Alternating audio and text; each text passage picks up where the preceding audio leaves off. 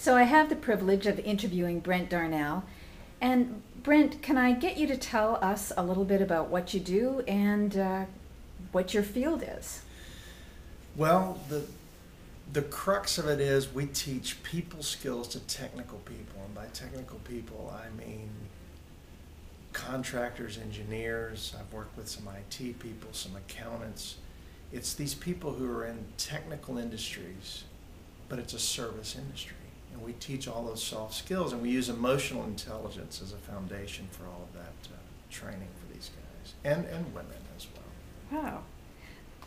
Brent, that sounds like in an industry that is considered pretty tough, like engineering and manufacturing and some of those interesting areas. You're teaching skills in emotional intelligence?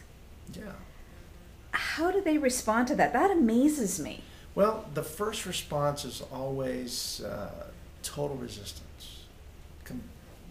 Not a surprise. Not a surprise. They really believe that this stuff, that number one, they don't understand it. And number two, they see no possible relevance to them.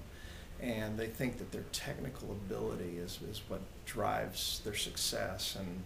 And believe me, those things are important, especially in those technical fields. But what we've found is in a room full of very smart people with the same sort of technical ability or intelligence, the ones who are going to excel and the ones who are going to move up in their careers and the ones who are going to make the decisions and the ones who maintain great relationships with clients and stakeholders and subordinates and all that are the people with the greater levels of emotional intelligence. Okay. So it sounds like this is mostly guys. How does this relate to women? Do you have women who come to your classes? I do have some women in these classes. It's predominantly male, but you know what's interesting about the women in these classes? You would think that they would score drastically different in their emotional makeup and that somehow women are more empathetic or social or creating those networks, but we found that a lot of the women in these technical industries, and they score pretty much the same as the men do. Okay. And so that's sort of interesting. They're working on the same stuff, which is, for most people in these technical industries, it's self-awareness, it's the interpersonal skills, empathy and relationship skills, and those type of skills are normally the lower scores in what they tend to work on. Okay. Brent, being married to an engineer, I know that he'd be saying, so what is this? Is this going to mean that I have to go around hugging people? Yes, we require group hugs, actually. That's part of it. And everybody takes their turn in leading those group hugs. No, not really.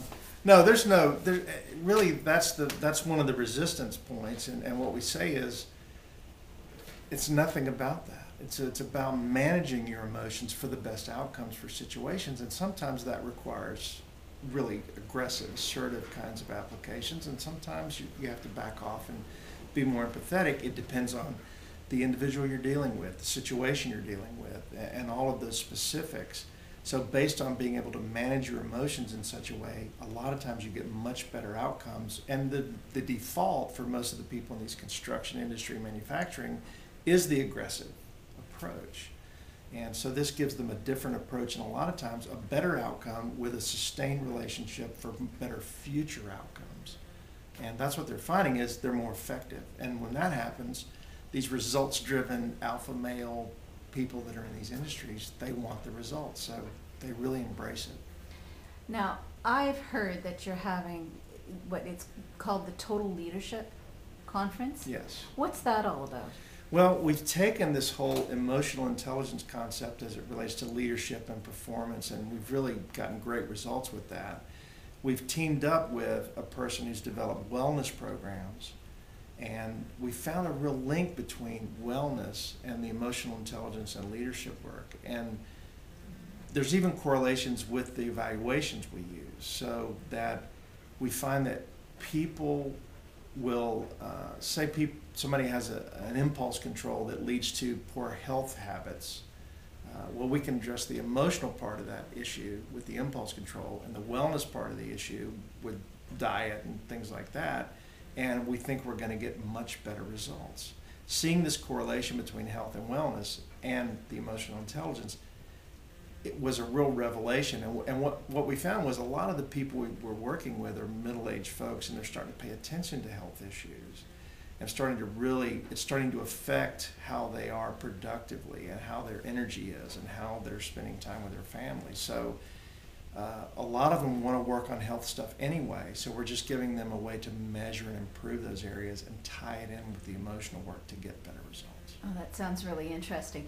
One of the things that I've been talking about with some of my clients is that in succession planning, a lot of the people that are in middle management aren't people that they can move up to the senior ranks.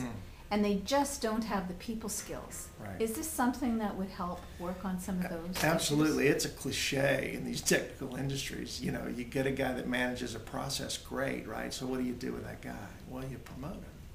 Then he's managing people, not managing processes. And what happens? He doesn't do as well. He crashes and burns. He gets demoted. He gets discouraged. And he says, you know, I'm smart. I know this stuff. Why can't I do this? It's a different set of skills. And that's the kind of skills that we focus on and teach, to give them the ability to be able to do that in a very, very effective way. So for companies that are looking to move people, or if they're going out and actually doing recruiting, this seems like something that would work for their senior staff or for their middle management to put into senior staff roles. Right. Well, not only that, it's taking those middle managers to the senior levels, but the entry-level people, that's the thing that's missing from the Gen X and now Gen Ys that are coming. They have great technical ability. They're real smart kids. They pick things up like really quickly. But it's that maturity and that level of having, you know, dealing effectively with people and with relationships that they don't have. So it's bringing them up to middle management levels in relatively short periods of time. Wow. So this doesn't sound like your typical course. No, it's very different, and we make fun of a little bit of traditional training courses, which are a day, and I liken it to Tiger Woods. I tell people I figured out Tiger Woods' secret to his success. Before he won his first Masters, he did a weekend seminar on golf. See, and people laugh at that, like you're laughing now, but that's the way we approach leadership and changing our life. We go to a weekend seminar and we think we're going to magically be transformed and change, and it just doesn't work that way. So our programs are a year in duration, and we found that the change actually starts, the behavior change starts about the 4 to 5 month mark. So you need that time to take that level of awareness to behavioral change. We call those other programs 3-ring binder programs, and we've all been there. You get your 3-ring binder and you put it on your shelf and you never look at it again. And then a year later, you need the binder. So you take all the stuff out and throw it away and reuse the binder, right? So our theory is traditional training is a conspiracy theory that was perpetuated by binder manufacturers to sell more binders, because that's the biggest result we see from traditional training is lots of binders. Okay. Yeah. So if someone wanted to learn a little bit more about this, where would they go? How would they find out? Go to my website, www.brentdarnell.com, and I can find out all about it, all about the methodology we use. They can sign up for my newsletter, the Tough Guy Gazette. They can download some chapters from a book I wrote called The People-Profit Connection. They can download case studies. There's all kind of information. Sounds great. Well, Brent, thanks for taking the time with me, and I'm going to look forward to learning a lot more and attending the conference. Great. Thanks, Lee.